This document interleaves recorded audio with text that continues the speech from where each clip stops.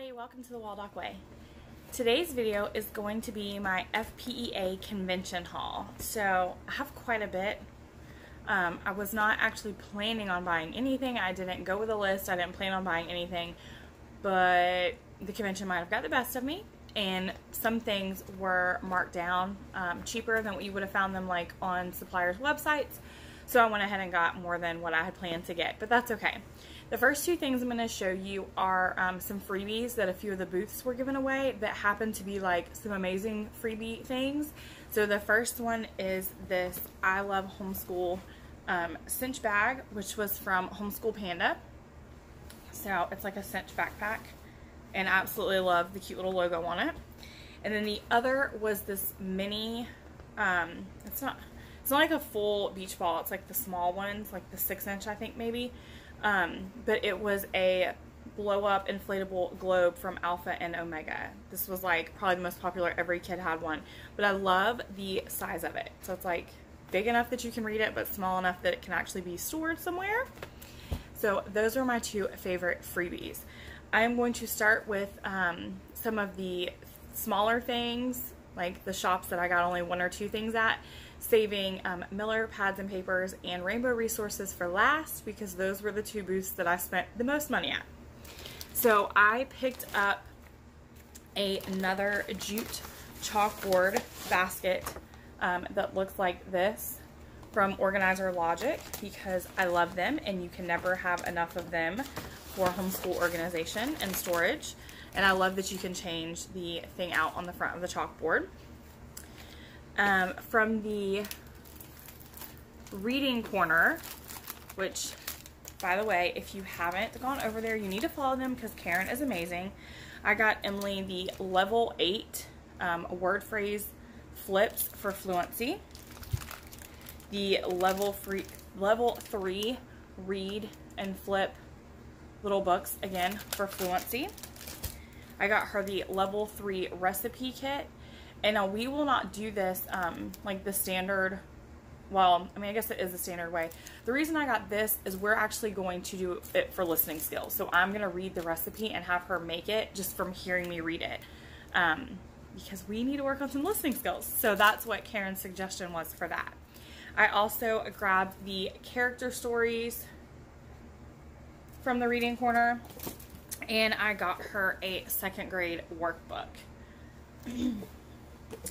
Alright, now this I don't actually have here yet because we haven't gotten the first box, but I signed up for Beaker's Science, which was a science subscription box, and what I loved most about it is the subscription has like a video. So the woman does the science experiments with your child via video. So she does like the whole experiments, explaining, giving the reason behind it, and she was at the convention doing experiments with the kids, and Emily absolutely fell in love with her and her personality. So of course we signed up. I grabbed Wanted, a Superhero to Save the World by Brian Davis. It is going to be a read aloud about a little boy who wishes for superpowers, but his sister gets the superpowers instead. So he was at the convention. He actually signed it for us as well. He was telling Emily about the book and she had to have it. And then I don't have it, but Emily got a ukulele. She went to this music booth. She visited this music booth every day the whole time we were at the convention, and she would not leave the convention without this ukulele. And then when we bought it for her on the last day, she sat in our booth, or the booth that we were there to help, and serenaded everybody with her music and her songs. So while I don't have the ukulele to show you, I do have the Learn to Play series. So we signed her up for the Learn to Play ukulele lessons, which was the booth that we bought the ukulele itself from. Alright, we are down to the Miller's Pads and Papers stack. So this would be everything that I got from them. To start with, I got some dice. So I got 2 math dice. One is multiplication and division, and the other is the addition and subtraction. And then I got 2 silvery glittered 10-sided dice and 2 gold glitter 12-sided dice, just so we could have some variation. Instead of a worksheet to practicing math facts, we could just roll the dice and answer it, you know, out loud. I also got Emily 2 of the passports to reading. She asked for a passport, and I thought these were super cute. You put your favorite book and all your information in the front, and then each spread you have like the book title, the author, the pages read, the date, and then you can, you know, kind of draw a picture or write a summary here. So I thought that would be fun for our summer reading. And then I grabbed her 3 of these little books. They're like the 5.5 by, I guess, 7 size, and they have the primary lines with spot to draw up top, and then the back has a little square where you can put a picture and write about the author. So I thought that would be fun for her to be able to make a few of her own little books. Then I also grabbed the world pad. So this is like a pad of paper, but it's all the world. So we're going to start out just by her coloring each continent a different color and each of the 5 oceans a different color, just so I know she can distinguish, you know, what is what, and then we'll move on to labeling them. And then I also picked up the United States one. I'm not sure that we'll get to this year, but I just wanted her to be familiar with it, and they were very, very affordable at their booth. Okay, I actually bought 6 of these types of games, so I'm going to open one to show you what the game is like, and then just show you the other games. So I bought a lot of the brain boxes. This is art. So the way it works is you have these cards, and you have, I believe it's 10 or 30 seconds, I'm not sure. You have however long the sand timer is to just study the front of the card, to read it, look at it, study it, memorize as much as you can memorize about it. And then you have a dice to roll that has numbers on it, and you have to try to answer the corresponding question to that number on the back. So it is really, really great for brain training, and it just so happens that they come in a lot of different themes. So I have the art, I have math, I have science and nature, all around the USA, inventions, and US presidents.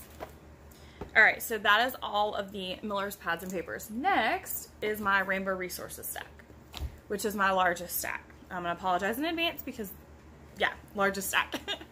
I brought the Life of Fred Jelly Beans book. We somehow have the entire elementary series except Jelly Beans. So we had A through, was it I, and we were missing J. So I just went ahead and picked this up so that we would have the whole series and we never had to slow down or stop. We are books away from being ready for J, but I just wanted to have the complete set. Then I also picked up 4 of the Christian Liberty Nature Reader. Now we have K and 1, so I picked up book 2, book 3, book 4, and book 5. And the reason I got all of them is because the ones we have just have like pencil drawings, and these editions had color images in them. And so I wanted to make sure that I had the colorful image set. I also grabbed the Explode the Code, so I went ahead and picked up all of the ones that we needed so she didn't have to wait on me anymore, like to buy them. So we have Explode the Code 4, Explode the Code 5, Explode the Code 6, Explode the Code 7, and Explode the Code 8. And then to the games of Rainbow Resources, which is, of course, my favorite part. Not that we even needed any more games, but I bought some more anyway. I picked up Payday. I picked up all of the Timeline tints. We have the Timeline Classic, the Timeline Inventions, and the Timeline Events.